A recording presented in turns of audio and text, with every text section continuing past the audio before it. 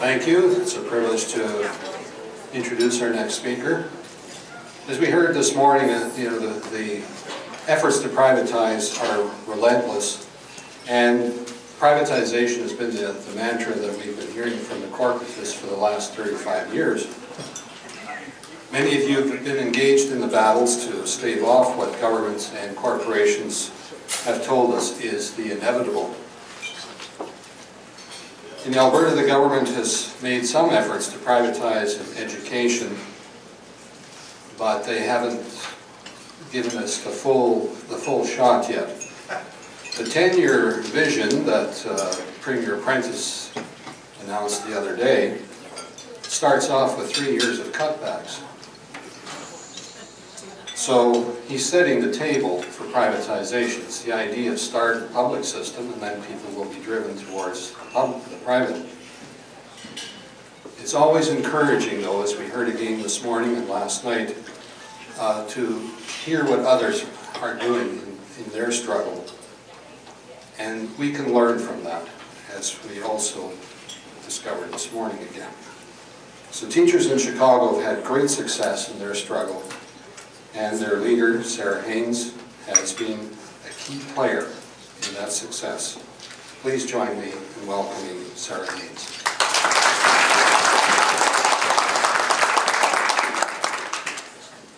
Hello.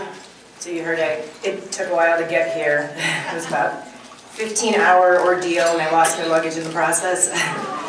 But very happy to be here. My family's Canadian. My mom's from Vancouver Island, and my cousin Amber's here. So that's really excited to be up in Canada, where I'd love to come.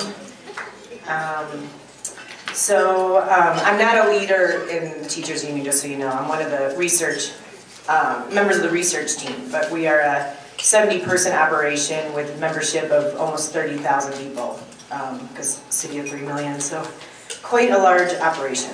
So without further ado, we have been called ground zero of neoliberal education policies.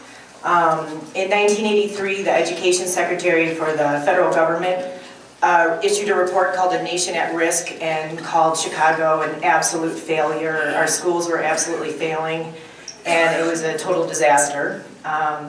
In the 80s, we were lucky to have a very progressive African-American mayor, Harold Washington, who, and there was a lot of movement to get him into office, so there was a lot of progressivism, and that led to the Chicago School Reform Act in 1988, which gave considerable power to communities. Every school would have a local school council made up of parents and community members and teachers.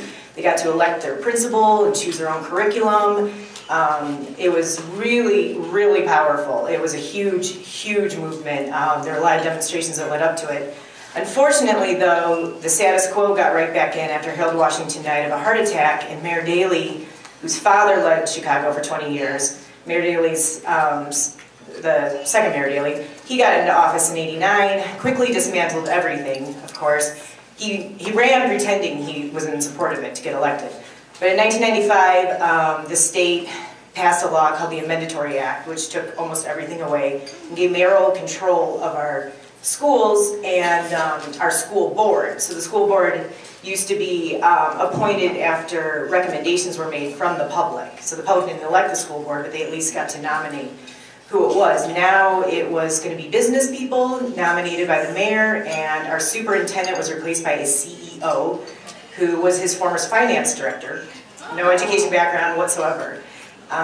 Then charter schools were passed in the state of Illinois in 1996. We got our first 11 charters in 1997.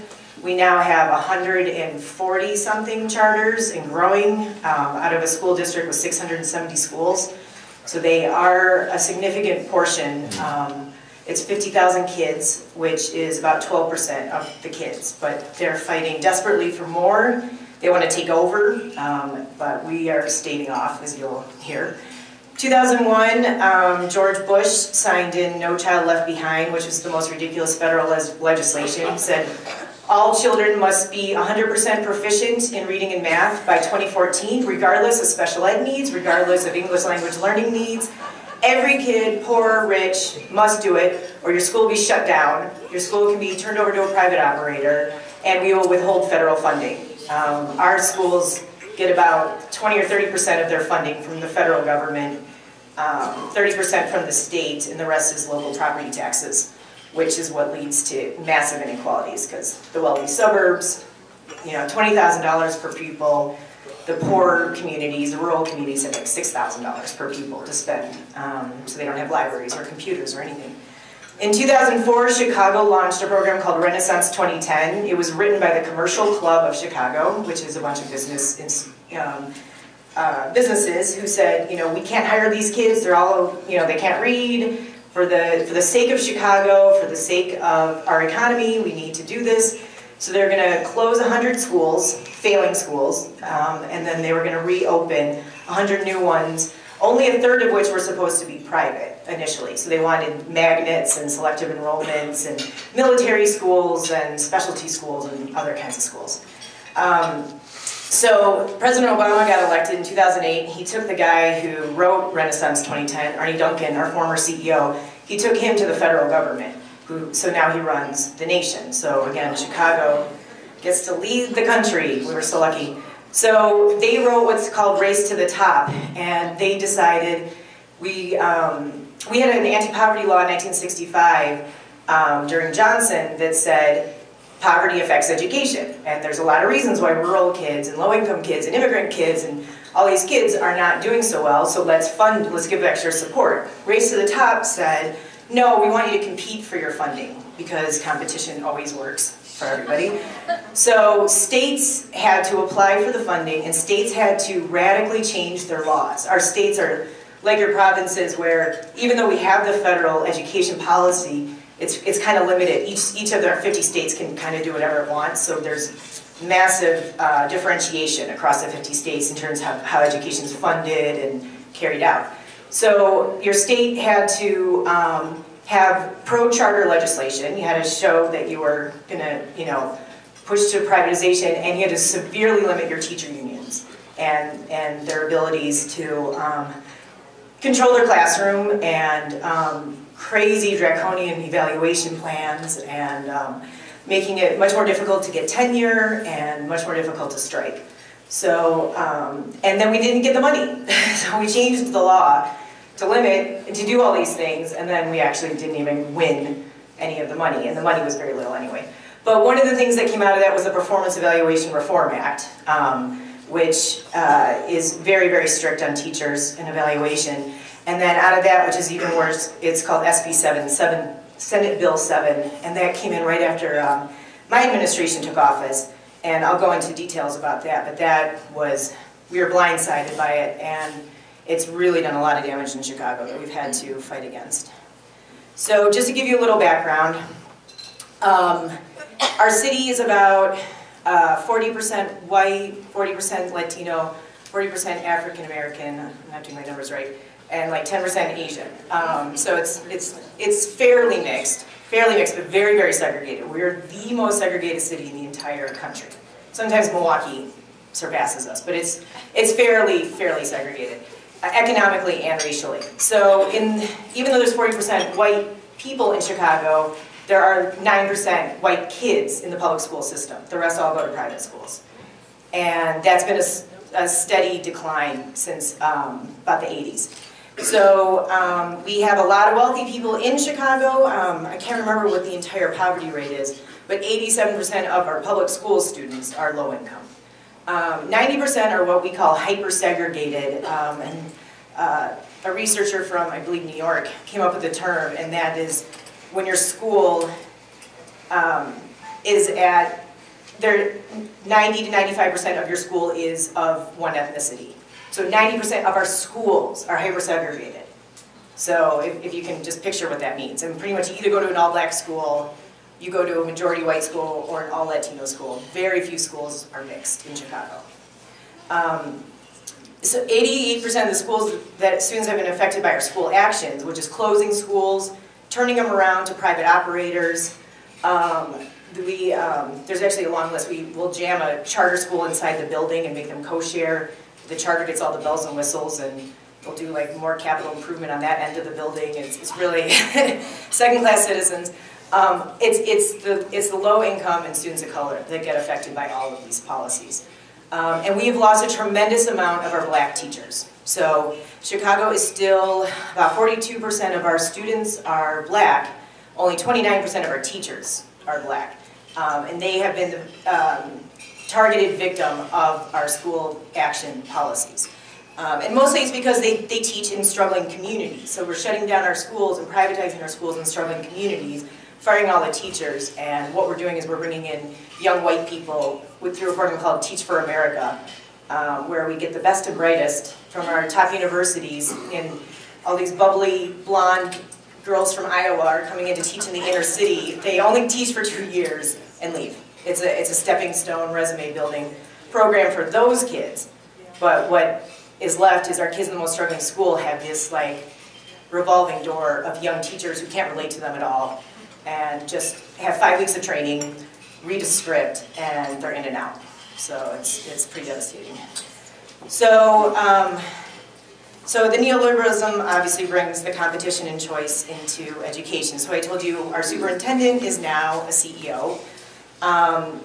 We have pushed back tremendously on that, so now the last 2 CEOs actually were superintendents of school districts. That's in relation to us pushing back. So they still have a title of CEO. They were actually classroom teachers, principals, and superintendents, so that's a big victory. We have what's called a portfolio district, so they want choice. They say parents want choice, but parents don't want choice. They want good neighborhood schools.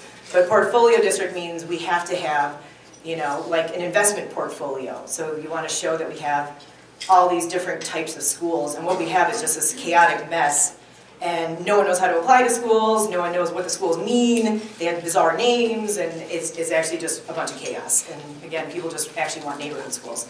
We have franchising schools, so our charters, in Illinois, the charter law, every state has its own charter law. Illinois' charter law says you can only have so many charters in the whole state, rural, you know, the whole entire state of Illinois. So a school like Noble Street, the Noble Street, what is now a network, they get a charter, they get approved for a charter, and then they franchise. And that's considered one charter school, even though now it's 15 schools taking over our high schools. So that was a nice little loophole for them. So they're franchising our schools, and they all have these cookie cutter little models that they do. And remember, we used to have this big, reform with local school councils where parents and communities were writing their curriculum. Everything was based on the neighborhood. It was culturally appropriate. It was really driven by that community and the 500 kids that go to that school. Now we've got these cookie cutter models, and it's the antithesis of what our new, what we really wanted. So we're opening and closing schools as if they were stores in a mall. So it's absolute chaos. The charters aren't closing fast enough, but they are closing, and the teachers union is actually, even though we're opposed to charters, we're opposed to closing schools because it's so devastating for a community, for the teachers, for the kids. And just opening and closing a school, like, oh, I didn't make enough profit, so I'm going to close. I mean, you don't, in 3 years, you don't just open and close, open and close. That's what they're doing with our schools, and they're creating a lot of chaos. The kids have to keep moving to different schools. Mobility greatly affects educational outcomes. And some of our kids are moving several times, not only because they have housing issues, but now because of their schools. So we are, I'm sure you guys are up with this too, obsessed with data. Everything is data. The kids, Bill Gates was trying to do this really terrifying program where our kids' day would be within data. Everything was going to be traceable, trackable, measurable. Obsessed with all this data, and in the end, the teachers union keeps saying, we know what works. We know how to teach. We've got students that are going off to Harvard. We know how to do it right, and it has nothing to do with data. We have this mass explosion of these edu-venture firms and profits, especially in Chicago. Our mayor wants to be the new tech hub, so we have Yelp and Google and Motorola, all these tech firms that they're luring in with tax subsidies. And now we have all these education startup companies, and everyone's doing online education and online curriculum and data tracking, and it's just millions and millions of little companies are exploding to profit off of our public education. So it's the next big profit-making investment. And there's if you go through the business news, and just Googling, it's like, you know, there was the tech boom and bust, the housing boom, I don't know if you guys had that, we had it very bad, and bust, and education. It literally is, we've got all these vultures all over Wall Street saying this is the next big profit-making investment, and they're buying up these firms and selling them and conglomerating them, like Pearson, who's like taking over the entire world. And then we're outsourcing like crazy. So, you know, we don't have any money, which I'll show you later is always BS. And we're they want to pretend that they're being cognizant of the money, so they keep slashing central office, but all they're doing is outsourcing. They're outsourcing their actual administration. And it's creating all kinds of chaos and not saving us any money at all, which is what the union is constantly trying to prove. So how did we get here? It actually started before the 1983 report. It was Sputnik. I don't know if Canada was affected as badly by Sputnik as we were, but basically the Russians beat us to the moon, or beat us into outer space, and America became absolutely obsessed with science and math, and you know, our international competitiveness, we have to rule the world, and so our students are failing. And, but it's not true, because if, you know, I'm not a big test score fan, but if you do want to look at PISA, you do want to look at international scores, if you hold for socioeconomics, we're still up there. Our kids are very smart, the ones that have had breakfast, the ones that have health care, the ones that, you know, don't live in a rat-infested apartment. So we're always trying to fight back with that, because the people that are fighting against us just hold it, because we're in the dead middle. If you take in if you take every single American kid, we are dead middle, which isn't bad. I mean, we're dead middle of the top OECD countries, you know, which is still better than most of the world. But anyway, so Chicken Little, the sky is falling. So this is very hard to see. I'm very sorry about that. This is a map that just shows you totally can't see, but this is Chicago, and the blue squares are closed schools, so we have lost 135 schools since the year 2000. And the green dots are the charters. And I did this in 2013 when we had our massive 50 school closures. And so it was only up until 2013 when we had 122 charters. But they're the exact same neighborhoods. And so this is one of the things we're using to debunk the myth about choice. The district is doing this to us. The parents are not asking for this. So the charters come in with all their slick marketing. They're funded by the Gates Foundation and the Walton Foundation, you know, from Walmart. And they've got all this slick marketing, and so they're trying to, you know, lure in the parents, so there's that. But then when the kids do come into the shiny brand new building, which looks much better than the dilapidated crappy one with 20-year-old textbooks down the street, you know, the neighborhood schools are losing their kids. So as the neighborhood schools lose their kids, they lose their funding, and then they do eventually shut down, and it becomes, you know, a never-ending cycle. So the charter schools is the reason why the schools are closing. They say the contrary, and it's only happening in our poor Black and Latino communities, which can't be anything but a conspiracy. I mean, if charters were so great, the middle-class white people would want them too, and no one wants them, and they're not in their neighborhoods. So, so this is a short list of all the people who are attacking us right now that we are constantly fighting against. They are extremely well funded, very well connected. Some of these are national groups, some of them are local. None of them, I don't think, have kids in the public education system. I highly, highly doubt that. If they did, they're in the best selective enrollment schools. So I'm going to focus here on Stand for Children just as a case study example of how we are getting attacked and how we're fighting back against it. These people, as you'll see in the next one, they're all connected to each other. They're all connected to each other. So this was me trying to just figure out a power diagram. I'm sure this could be 1,000 times more extensive and detailed. They're all being funded by the same people. They're all connected to the same politicians. So there's 1,000 of these little, you know, pro-education fund groups, but they're all the same thing. And they're all over the country, and they're really scary. They have great PR firms. Like I said, they're very connected, and it's very difficult to fight against all of this. So with Stand for Children, it started in Oregon, The son of a civil rights leader started it. It started off with a great idea. Let's get more funding for our kids in Oregon. Yeah, everyone jumped on board. It sounded wonderful, and it quickly became corporatized, where Miriam Wright Edelman, the mom of the guy who started it, I mean, she even took her name away because it had nothing to do with civil rights anymore. So anyway, they show up in Illinois out of nowhere. We had just taken office, which I'll get a little bit into the rise of my union, but we had just taken office, you know, deer in the headlights, you know, where you have to run this massive administration. It was a bunch of rank and file teachers that don't know how to make photocopies and, you know, or anything. Anyway, we just took office, and all of a sudden these people come in out of nowhere, and we had a state election coming up, and all of a sudden they're paying all this money. And we have, I don't know if you have them here, they're called PACs, Political Action Committees. So you create this like nonprofit or whatever political group, and you can funnel the money to politicians that way. So all of a sudden the newspapers are like, who is this stand group that's giving tens of thousands of dollars to all these people? And so they gave it to the lead of the Senate, who created this education reform committee, and they got a bunch of people elected, and they started talking about how the schools are failing, we gotta fix them. So they drafted a bill called SB 7, Senate Bill 7, and this was out of nowhere. These are people not even from our state writing this. This law was aimed just to kill the teachers' union. This is all it was. So they wrote it, you know, oh, it's for the kids and blah, blah, blah. They wanted to eliminate our right to strike. They wanted to eliminate tenure. They wanted to make teacher evaluation 10 times harder than that previous bill I already mentioned already was, which was already one of the highest in the nation. I mean, they want to put teachers in a magnifying glass and make it absolutely impossible to teach and not trust at all that people actually have degrees and 5, 10, 20 years of teaching experience and do know what they're talking about. And again, it's the poverty. I mean, our kids in Chicago that go to schools that are well-resourced, that come from higher socio-economic backgrounds are all doing great. It's the low-income kids, and we have extreme poverty in Chicago.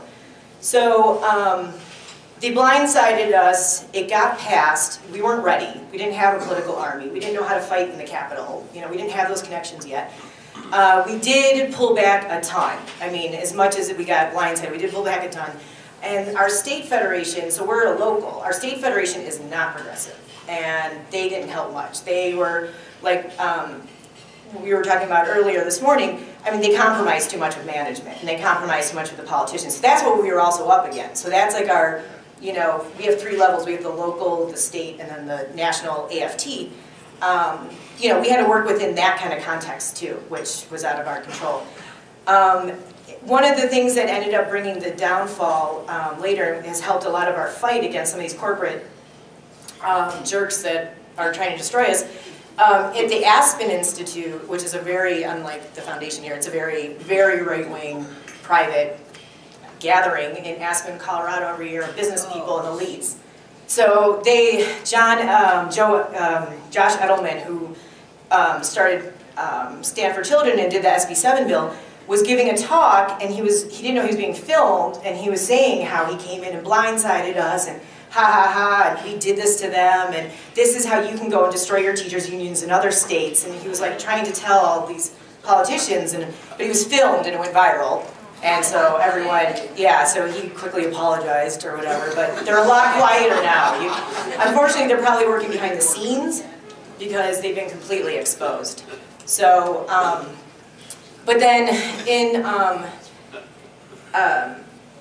they started to try to become active in the school action fight, so then they could look like they were on our side and they were for public schools. So they hired some community organizers that were skilled at community organizing, knew how to talk, knew how to whatever, but still they're still outsiders, right? And it wasn't until 2012, 2 years after they opened, that they finally launched their parent recruitment effort, even though Stand for Children and their mission statement is that it's a parent grassroots organization.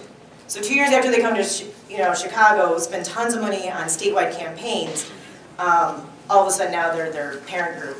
And I don't even hear much of them anymore, so I'm not even sure what they're doing, but they're totally a farce. So how did we get elected? As I said, we had this progressive mayor, Harold Washington. The 80s, things were, there was some scary stuff happening in Chicago in general because of neoliberalism and everything, but we had our union was active, we had a huge strike, we had this big parent-led reform act, which was just awesome. There was all this Rainbow Coalition stuff going on, everything was happy, happy, happy. Richard Daley gets elected, everything starts, going to hell in the 90s, very, very fast with the charters. So our unions weren't doing anything. So the union was very active in '87, and then the leader died, and her successor didn't do anything. So in the 90s, there were no demos, there were no rallies, and it just got very complacent and started working with management, didn't fight the charters or anything. There was a brief moment in 2001, 2004 where a progressive group got in, but they didn't know what they were doing at all. They quickly got kicked out of office. They had a really bad contract. And then that previous union that had been in office forever, they came back in, and they were just total business unionism, just, work with management. They would do little press conferences every, oh, we're kind of against this privatization, but they didn't mobilize anyone. So our teachers were mad. So in 2008, they started organizing among themselves to fight back, which led to getting elected in 2010 very, very narrowly with a runoff election. And then unfortunately in 2011 we got our current mayor, which is another part of the big fight. But then, and something got cut off. In 2013 we got re-elected, and by then it was a landslide. So now we're a popular caucus in the union. So the fight begins. One of the first leaders, our vice president, this district was trying to put a naval academy inside his high school. So his high school would still stay on this side of the building, and the naval academy would come on the other. And this is the beginning of the militarization of Chicago. Of Chicago schools. We now have the most military schools in the country, in our high schools. And so he was fighting against that. They lost, but they met a lot of really cool people, a lot of cool parents in that fight.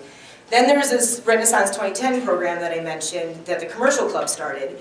So other teachers were starting to fight against that. They were reading about it. They're like, wait a minute, they're selling off our schools. They're privatizing. We got to fight. They're starting to talk to each other.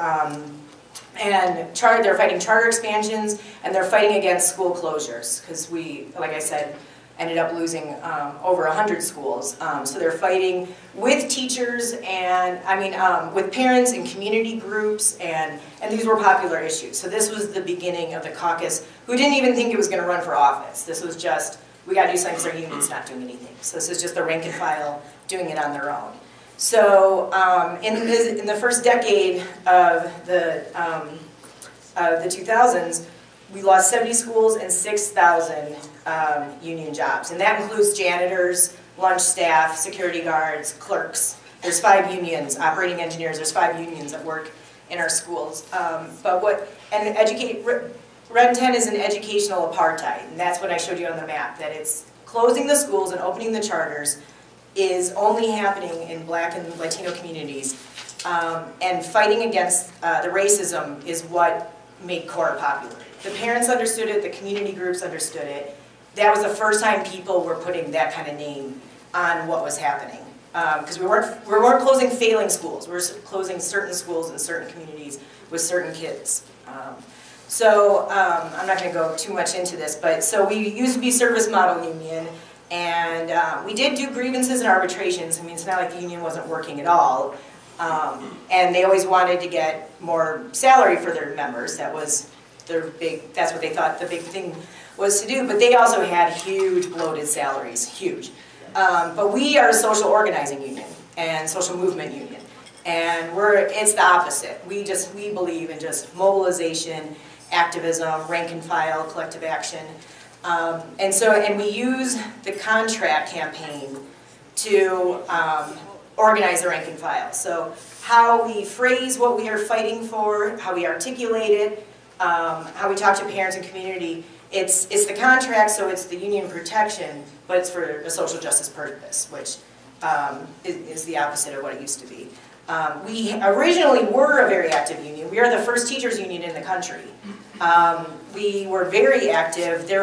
When this demonstration took place downtown in 1933, the teachers hadn't been paid at all. They were getting script or whatever, like paper notes that I don't even think they could cash them in at a store. There was literally nothing. This was the beginning of our union, which started in 1937. But it ebbed and flowed. We would get people in office that got complacent and lazy and selfish. There was a lot of racism in the 60s, so there was a progressive caucus that was fighting for equality for the teachers and the students. Definitely ebbed and flowed. This is probably the most radical since the 30s, this current administration. So early organizing, this is again before we took office. Jackson Potter, who kind of started our caucus, went to the Tri-National, I don't know if you're familiar with that, it's a Canada, US, Mexican conference, I think coming out of NAFTA. So the BC Teacher Federation came, Ginny Sims, and he was really impressed with the work that they had done in their illegal strike and mobilizing communities and parents.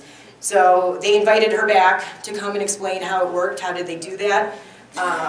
They started working with community-based organizations, that's CBOs, which was radical for teacher groups to do. So they were working with groups that were fighting against whatever was happening in their community. You know, they're all different issue-based organizations. They were fighting against the school closures. They started a lot of study groups. They were reading Naomi Klein's Shock Doctrine. They were reading David Berliner's The Myth of Public, what is it, Crisis in Education, or say, I'm sorry, I don't have it. Manufacturing. Yeah, Manufacturing Crisis, thank you, yeah. And then they ran for delegate positions at their schools. So they started small. So by having delegates at your school, you get to go to the House of Delegates meeting. And that's what the union controls. But once they had enough people in the House of Delegates, they could start confronting the union from the floor. And they also ran for the pension board. That was their practice run. They got 2 people ousted. No one had ever challenged anybody on the pension board. They ousted 2 people and put 2 of our people in, and that was when they started realizing we could maybe do this. Because as you can imagine in Chicago, 600 schools, if you don't include the charters, I mean, in an enormous city, north, south, east, and west, and to reach schools and all these teachers, when you don't have an apparatus and you don't have any money, is very difficult. So this was extremely grassroots operation. So when we get in, we slashed salaries of the staff. So executive board, you know, top level officials were all making $175,000 or so, and now they're making $85,000. And what we did, that's awesome. And then even the business reps, the business agents, the ones that file the grievances, they were all making like $150,000. Now you come in at your teacher salary. And our average teacher salary is $72,000 if you have a lot of experience and a lot of education. But if you came in at 60 and we hired you to be union rep, you're making that, you know, and then you get to still keep moving up through the union, you know, salary ladder. But we use the money we saved for our organizing and research departments. So usually, at least in the States, the national unions have organizing and research departments. The locals do not. We did, you know, we have money. We have 30,000 members paying dues. But we hired a pretty big organizing and research department. And we identified school leaders very concertedly. We have charts all over the walls. We're always trying to find out. We had a bunch of schools when we took office that did not have any delegates, which meant no one was fighting the principal, no one was filing grievances, no one was protecting those teachers. They were all by themselves, sometimes physically isolated. And so we made sure almost every school, not every school, almost every school has delegates. We have rallies, maybe a little too much, all the time, like almost weekly. I mean, sometimes we're just joining somebody else's, like the UAW is on strike right now. They work at the some huge mill in Indiana. You know, they're downtown, so you know we send 5 people. We're running over there, but we're in the street all the time fighting. Our delegates, our House of Delegate meetings have become activist oriented. It used to be the officers just standing up there and talking and talking and talking. Everyone's falling asleep, and there's no reason to show up because nothing's being shared. Now it's you know, a lot of information, and there's always a call to action at every meeting. Our articles for our newsletters, all research-based, action-oriented. We are educating our members as much as we possibly can through our magazine or our newsletter. Every time the school district, CPS, has a meeting, we pack it. So they're having a budget meeting. They're having a meeting about school closures. So whatever it is, we've got teachers, parents, retired people, staff, and we're at the podium, you know, and we're talking. So the media sees us all the time. And we're constantly training our members. We have, you'll see in a minute, a ton of committees. We have this huge organizing institute. We do communications training so people can talk to the media, and we have a giant bargaining team. It used to happen behind closed doors, and it was handed back to the members. Now it's a massive operation. It starts a year before the contract even expires.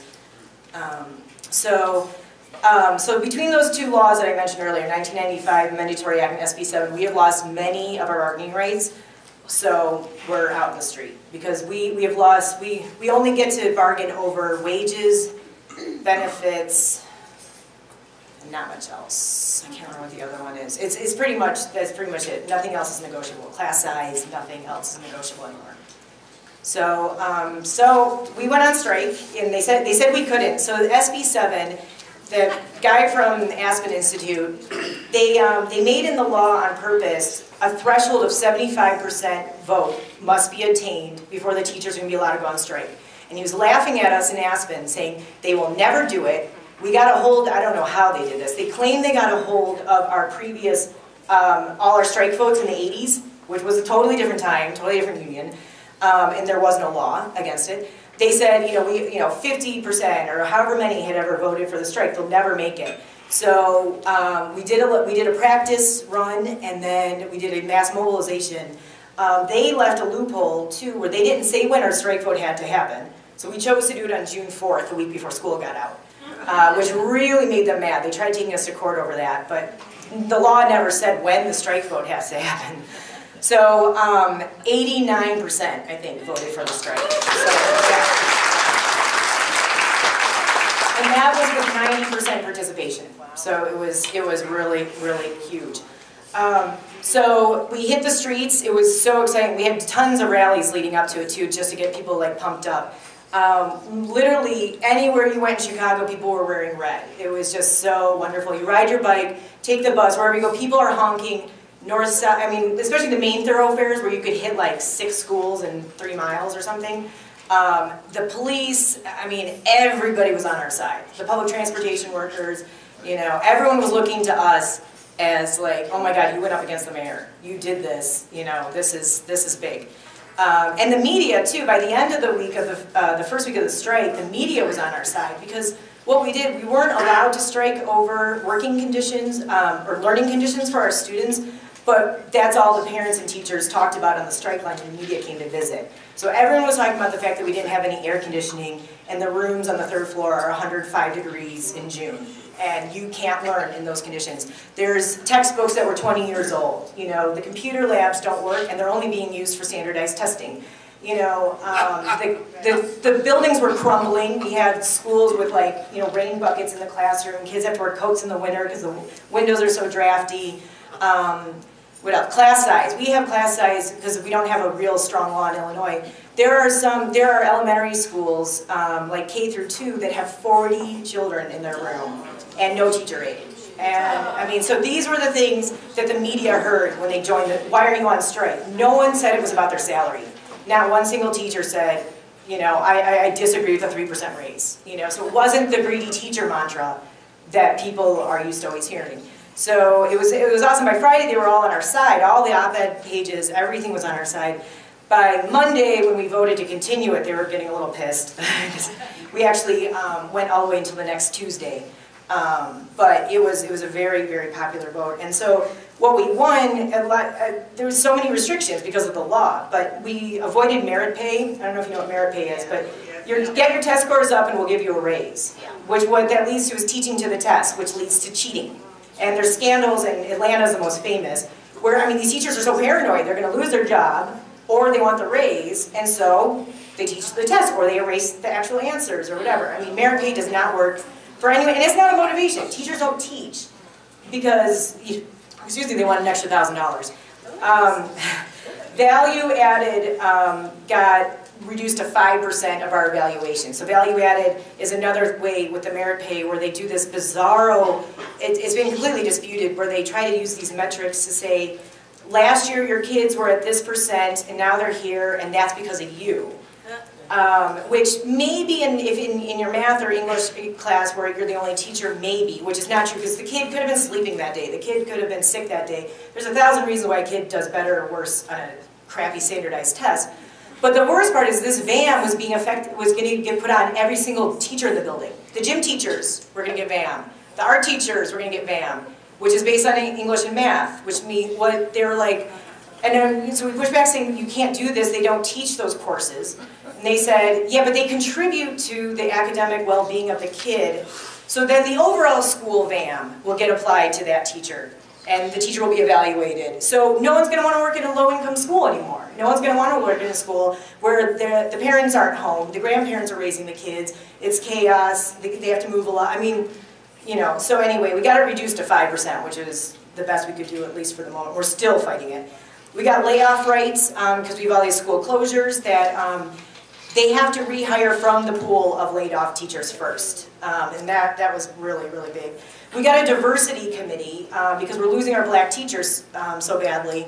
So we got a diversity committee. It's of course moving like molasses, but at least the board has to work with us regularly and talk about how to recruit more African American teachers. We did get raises, we did get some health benefits. Special ed teachers are allowed to file grievances now that they weren't able to file before, where their work is being completely thwarted by paperwork and administration. Books on day one, that was a huge victory, because we had schools where the principal just whatever, out of ineptness or whatever, didn't bring in the books, so how are teachers supposed to teach? Books have to be in place on day one. Principal bullying is grievable, and this is one that unions across the country, they are really looking at us for that. I mean, that was pretty revolutionary, and that's one of our big, that's one of the big grievances we file constantly. And they wanted to remove class size limits and say, because of budgetary, we're just going to remove it, and we knew that could be 45, 50 kids in a classroom. So we at least got them we stopped them from removing the class size limits. So class size limits are in our contract. They are only advisory, but they still exist, and we can at least fight them on that. So we keep moving. So the strike was exciting. We got a lot of people on our side, parents, community groups. Everybody really loves us and knows us. I mean, people were on the strike line the entire time. So we did a 3-day march against school closings. 50 schools were shut down in one board meeting in May of 2013. And we did 3 marches where we did south side, west side, and then the north side, where we went to the schools and we all converged downtown. And that was really powerful. A lot of politicians came with us, and the news was all over it. And it allowed you to see the communities. I mean, we walked through these communities, because when they closed the schools, these kids were going to have to go down 2 miles, and there was foreclosed homes, you had to go under scary viaducts, there was, I mean, these are our most disinvested communities, and we're now taking away their neighborhood school on top of it. Unfortunately, we didn't win, but we did raise the level of discourse on it, for sure. So fighting, growing the membership, growing the movement, and educating, that's our playbook. That's what we're constantly, all 3 of them, fighting, educating, and growing.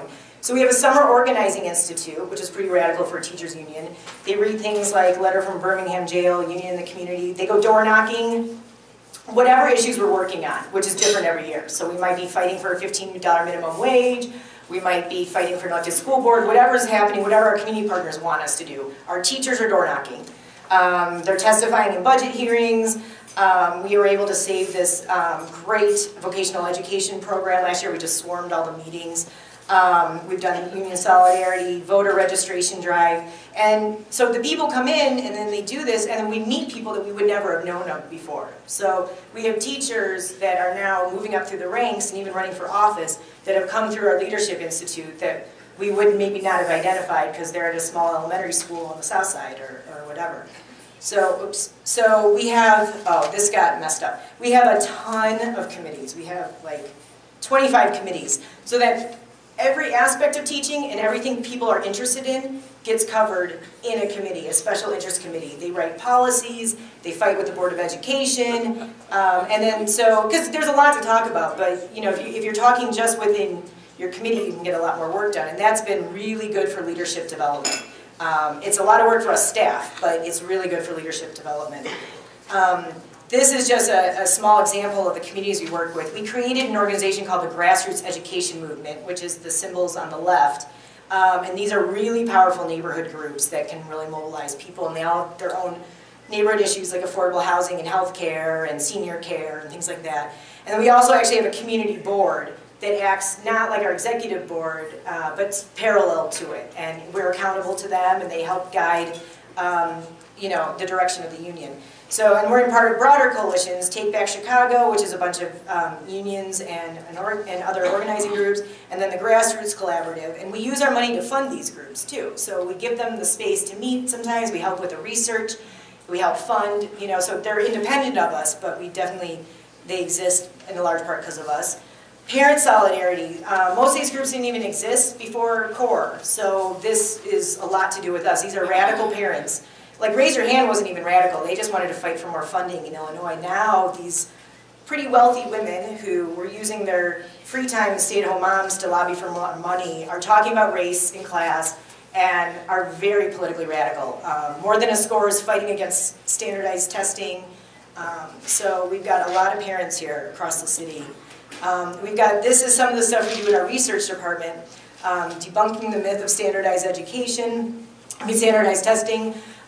Two things I wanted to call your attention to: the Schools Chicago's Students Deserve, the black one in the middle, and then the one on the bottom, Just Chicago. Those are platforms which are very similar to the work that you guys do. So schools, our students deserve smaller class size, well-rounded curriculum, appropriate support services, social justice. We backed it up with research. We want this. This is what the research shows. You know, we have, you know, counselor ratios should be 1 to 250 kids. We've got like 560 to 1 in our schools. I mean, so, and this was very, very powerful. We issued this right before our strike, and this was what led our contract campaign, and this is what made people really support us, because everybody agreed. If they were opposed to the strike on political reasons, on ideological reasons, or teachers shouldn't do this, or you should have compromised with management, the book helped open a lot of people's eyes to say, you know, no, these teachers are fighting for us. And now we took it up a notch because we just had a municipal election, and this is just like what Pia did. A Just Chicago is like, we want affordable housing, we want healthcare, we want trauma services, and so this is our citywide platform that expanded upon our school platform. So this is more details of just, it overlaps what your teacher federation and what Pia has done a lot. And, we're using a different program here, so the slides didn't translate properly. But we're doing really good communication. So this was How to Lie with Math. What it is it's a graph that shows for every year that they cry deficit, oh, we're so broke, oh, you know, we're gonna have to lay off teachers. So there's the press release where they say, oh, we're $2 billion deficit, or whatever they make up. Then the budget gets released, usually over the summer, and then it's like, it's a $1.8 million, whatever. The number's drastically reduced. Then the audit comes out a year later, or is it, no, 6 months later, and there was a surplus.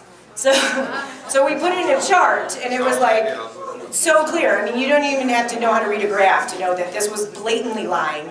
They do it every year. We did it from 2005 to 2011. These are the kinds of things we do for our communications. So our communications office and our organizing office and our research, we're all collaborating together to come up with like these kinds of talking points that are really effective. So we've been, I'm going to hurry up because I'm talking too long. We've been really involved in politics. I mean, unions have always been involved in politics, and it's exactly like in Norway. We got complacent. We give money to the Democrats, they do jack for us, and we just keep going. But now we're writing legislation. We're running our own people. We actually just started the United Working Families Party, and you know, we've only been in office 5 years, and people in the Capitol are becoming scared of us, and they've got billions, and you know. So we just had a horrible, horrible election on Tuesday. I almost left Chicago. So this horrible mayor got reelected, but he was in a runoff, first in Chicago history. He did not win in the February election. That's the first time in Chicago history, so that's massive. My president, Karen Lewis, I don't know if you know, has a brain tumor. She was supposed to run for office. The whole city, even the establishment wanted her to run.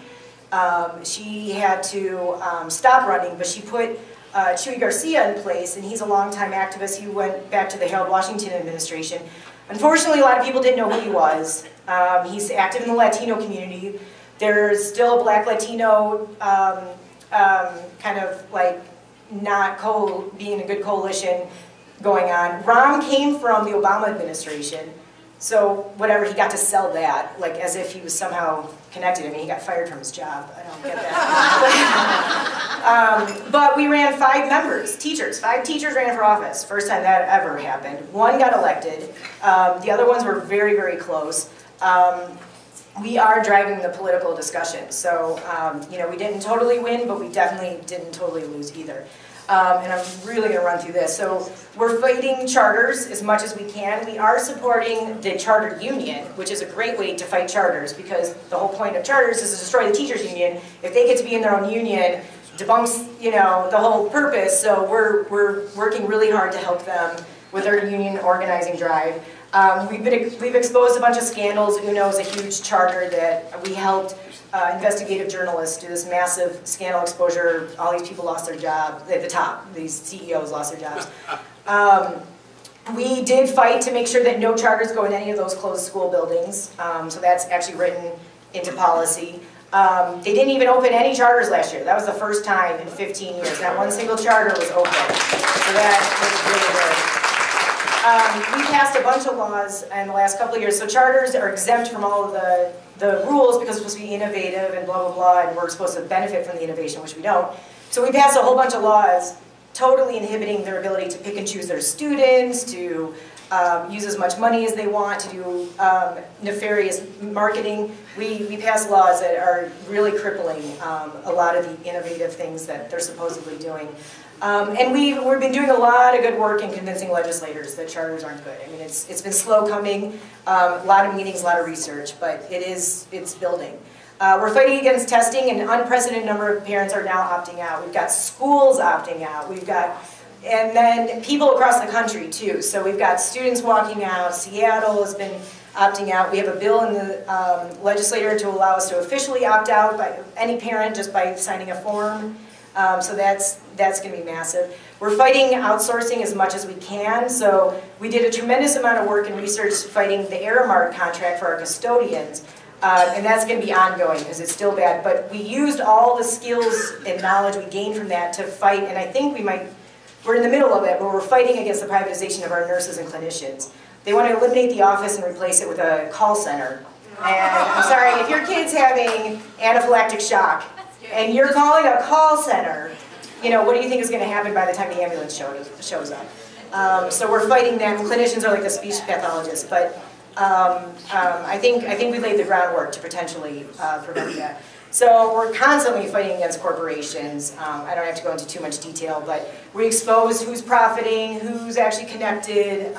When there's a parent front group that's funded by the Gates Foundation, we're doing as many reports as we can to get the corporations out of our education. So we're extremely busy. We got school level. We're trying to activate our teachers. We want them filing grievances. We want them fighting their principal. We want them fighting for what they deserve. We're in the community fighting for affordable housing and everything the communities want. And then, like I said, everything that we're doing at the state level. The activism is spreading. There's probably even way more than this, but these are radical caucuses like ours that are growing across the country now. And this is the best. So the CEO that came in, the first one that was a teacher that, you know, was to appease us, after he got fired, which was right after the strike. He got fired right after the strike, which was very sad for him. But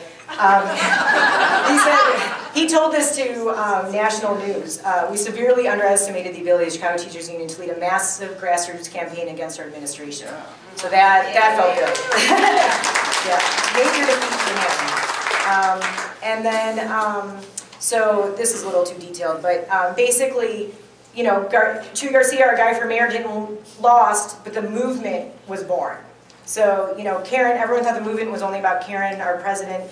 You know, she was able to get Garcia to run. He got 44% of the vote, but the movement is growing. And so, I mean, that's something we need to take away from Tuesday's election. And this is a teacher who narrowly missed getting elected against one of the most machine-entrenched aldermen that we've had for 30 years on the west side, who's a horrible woman.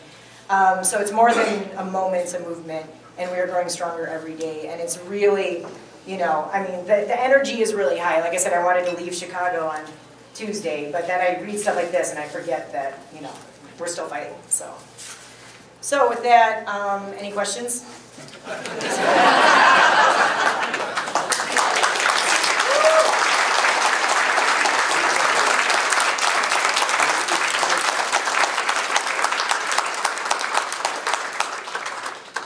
We're at time. Nope, you got a time? Oh, sorry.